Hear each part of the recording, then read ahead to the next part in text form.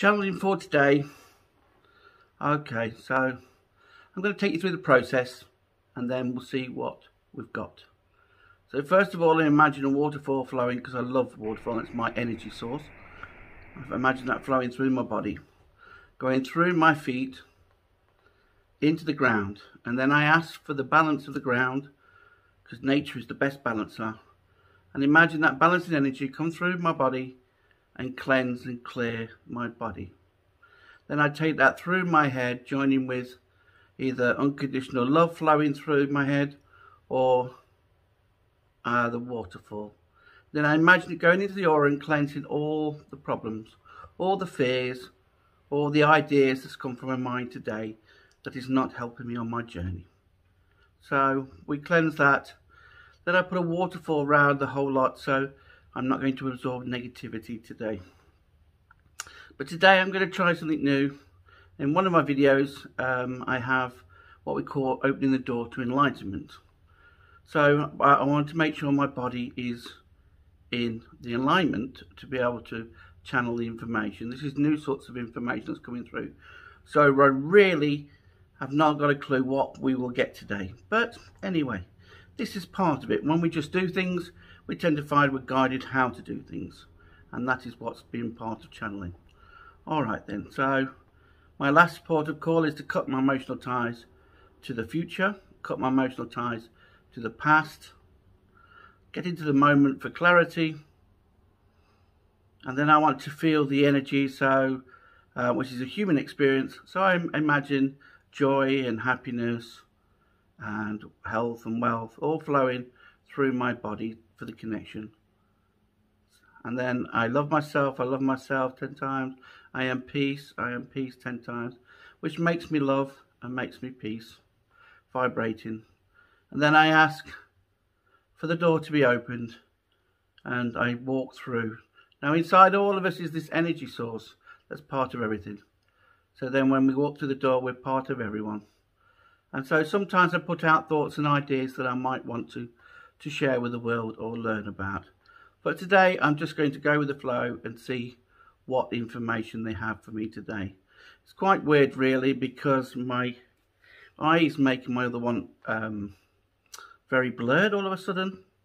So there's something that I'm not seeing at the moment. These are all signs and information that comes through. And so I don't even know if I'm in line with the screen or whatever. But anyway, that's part of the journey. Okay. So I've just received a download. This is a new thing for me. They're telling me that everybody is perfect how they are. Even with your insecurities and your fears and your doubts and your worries, they make you who you are. And they, for a reason, a vibration that you have created. And you have created this vibration to learn, so that you can be in a position to help others and help yourself. Enlightenment is about knowing or understanding that everything is part of the journey. So when we learn to unconditional love, it is then that we truly see the part that everybody plays, the beauty in all. There are certain things they're telling me that helps us to align with enlightenment, like enjoying yourself, like creating, like being compassionate. By helping others, you learn that all of a sudden you start to link in with the connection, to gain more insight into helping yourself and others. In every person you meet is a message for you, but also a learning experience. So when you ask yourself or your soul, what was the learning experience? Then you have answers, and suddenly the world seems different. Even those who try to fight with you because they're so wrapped up in their own pain or so wrapped up in their own way of doing things and control that you have ignited them to look a different way. They don't want to do this because it takes them away of feeling in control.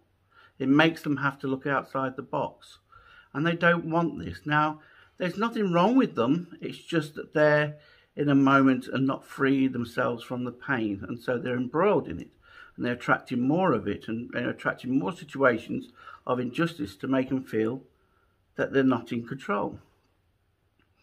So we send unconditional love in the hope that they connect once more to their souls. This is a simple trick, but very effective. It also stops you from being triggered and then getting into your own injustice as you absorb their energies. Many people around you, you are absorbing their energies, and that's why we attract certain people to learn from. But it doesn't mean that we have to attach to their energies. It doesn't mean we have to take on their energies and not rid it. So if you can stay in this unconditional love, then all of a sudden the world changes for you in your mindset, in your connection in the body. Because the body wants love to neutralize the negativity. The mind wants peace in the body. It gets that from the soul. So when we connect or we become the peace and the love, then we are then aligned in the mind, body and soul.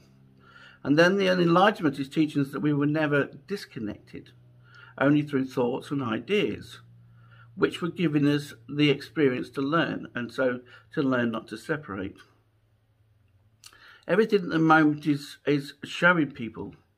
The angels are stepping forward and to saying that so many of you are praying for change, for money, for all these things. And it's actually, an angel is assigned to every person that is asking a prayer. And they're run out of earth angels to help out because everybody's stuck in their senses. Everybody's stuck with their chakras.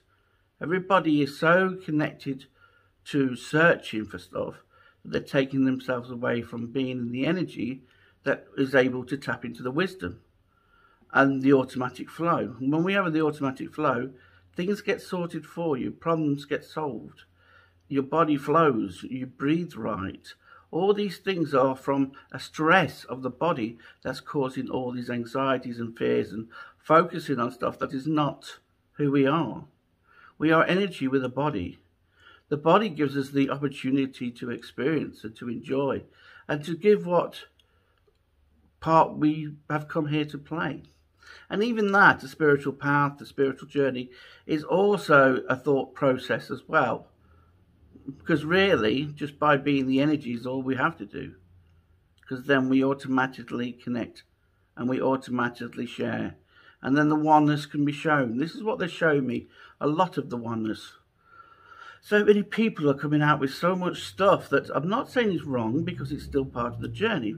But what I'm saying to you is it's distracting them from who they really are, their energies, who they want to be, you know. And it's not about being spiritual and not being spiritual, because every part of it is part of the journey for all. But you've got to understand you have your own journey. All right. Many people are worried. Come on, you need to give me some more information. They're telling me at this time the information is not needed because people are not awakened enough to be able to receive it. Because people are so focused on what's not making them happy, that how can you make somebody happy who's focused on not being happy? So nature, loving things, enjoying things, meeting people are all being taken away from us at the moment. And they were our automatic way of releasing the energies. And this is why we're all struggling.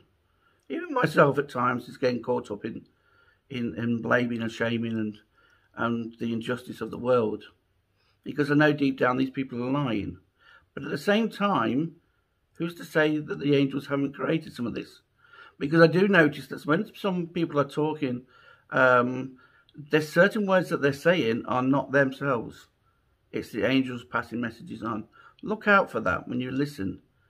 And they share with you information that they shouldn't do, to awaken you up, to make you see the truth. Don't hate them for it, because there's always a reason why. And because we are hating, because we are fighting, we're only feeding. We're only giving them what they want or they need to divide and conquer us.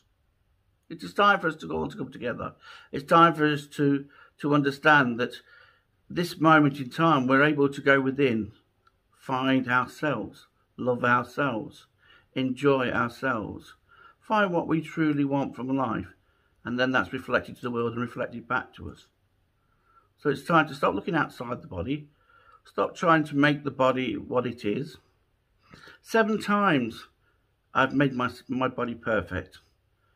And yet, for whatever reason, snapped Achilles, sleeping disorders, I've returned back to this energy. The more I get energy based, the more I'm absorbing the negativity. And for some reason, it doesn't just flow through me. And so that is a lesson for me to learn. And so if you are not happy with who you are, then just know that some of it might not even be your energy. Some of it might be a program to learn from or a lesson to learn from. And so even if you think that you should be thin or you should be a different person or whatever, then you're coming from a place of lack. You're coming from a place. So, like, so for example, if you want to be rich, you're claiming to be poor already. And so you're in the vibration of poor. And so to get rich, you need to be in the alignment of rich. But we know as our body and our knowledge that being rich doesn't make us happy or doesn't make us content. It restricts our... So when you understand this and start to change your format, then you understand that you are the ocean, and that by searching to be rich, you're becoming a individual water or a droplet of water. And so you're limiting your chance. There's nothing wrong with being wealthy. It's just energy. But a lot of people are struggling with that because we've all been caught up in the illusional world of this is what we all want to be. I just want to be happy and content and at a place where I can enjoy nature and I can enjoy people and I can share the odd bits of information that I get. But when I go back to the real world, the illusion and everything, it also sets me off. And that's why I don't enjoy it. And that's maybe why I've become quite a hermit lately.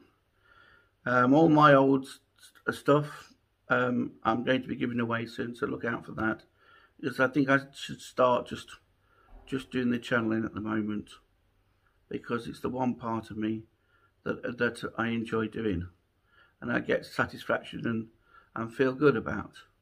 And I think everybody has to find what they enjoy in life and do more of it, instead of working out what we don't enjoy.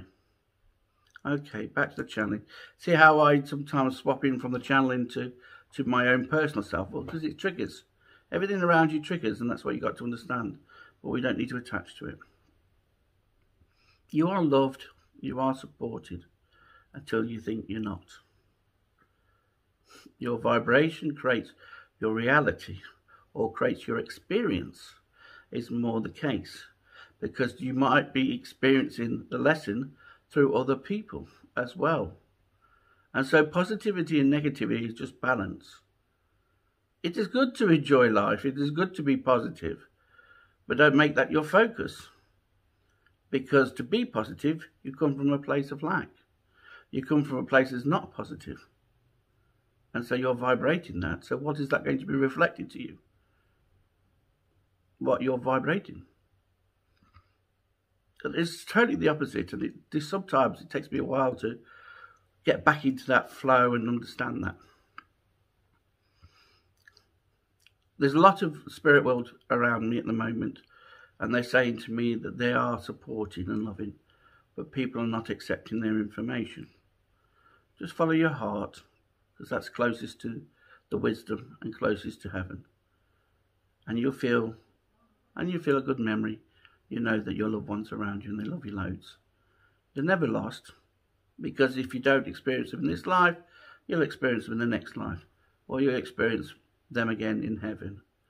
So for all those who've lost, and there's a lot of people disappeared, and I would like to say to a lot of my dad's friends and friends that I have lost, we love you all and we'll see you soon, because we never lose them in our hearts. It's only our emotional self that stops us feeling it sometimes. So I know that life is tough at the moment, and I know that we've got to try and change the way. So oneness is the cure. And that is a sort of a saying that is really human form. But it is. When we get into oneness, we see the enlightenment world. We see a different world. We become part of everybody. And then we're not selfish, we're not so self-centered, which is not a wrong thing to do, because in survival we have to be to survive. But we are missing out on the messages, we're missing out on the guidance, we're missing out on the help, because we're isolating ourselves to ourselves. You can still be part of the oneness if you go within. If you go searching within, you will find that there's a neutral energy that's part of everything, and it's what you put to it. So that's why I always say to work from the heart. Learn to love all parts of you. I love myself being fat because I can generate a lot of energy to do a lot of healing. Yes, when I get back to the real world, I would like to be thin again. I've done it 7 times. I've got back to being healthy and everything, and then something changes and I recreate. I know that looking through and checking, it was a program that I had that I needed to learn. And sometimes you can only learn it by being what it is that needs to teach you. So I understand that. It's like when I snapped my Achilles, it stopped me from an area of my life. When I got an injury on my back, it stopped me being a professional footballer. But I created that because it wasn't what I loved playing, but it wasn't my dream. I loved helping people, and that's what I've been able to do, and luckily, and shared in that experience. And it's now time to share with myself, and hopefully some of this channeling will do. I hope it helps some people, this channeling, and some people might not get some of the things that I do say because it is channeled. And I just say to you to ask questions, and I will try and share. But don't fight me, because I'm not here to prove wrong or to prove to you that I know what I'm saying, because that's not my journey. My journey is to plant seeds of hope. Whether you want to feed and nourish it is up to you. And that's all I'm here for. So good luck on your journey. If you need any help, I've got thousands of videos that I put up, and please, any videos or any information that you would like me to channel through, I shall try for you. Because we all need help on the journey, and we all need somebody who can share an experience so we can learn. Thank you.